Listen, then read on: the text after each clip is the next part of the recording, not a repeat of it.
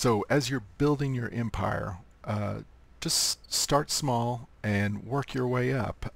Uh, I started off with basically linen stuff that required linen cloth, and I post one of each item, and as it sells, I'll craft another one. If something has not sold in a long time, I will move it off of the restock list, or I'll heavily discount it. Um, so eventually, items that just don't sell or just not worth it will uh, you won't be crafting those, and the ones that are selling you will be crafting.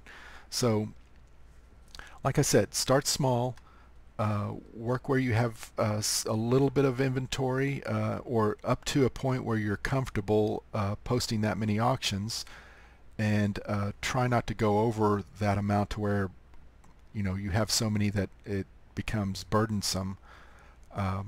But just be consistent, and try to keep them up at all times during the week, because you never know when the buyer is going to want this particular item. This this item could sell in 5 days. This other item might sell in 30 days. So, but I don't know what day the buyer that wants this happens to see these and wants them is going to be buying them. So you always want to have something on the auction house. Now, like I said before, don't craft more than one. Just be consistent in getting them when they expire.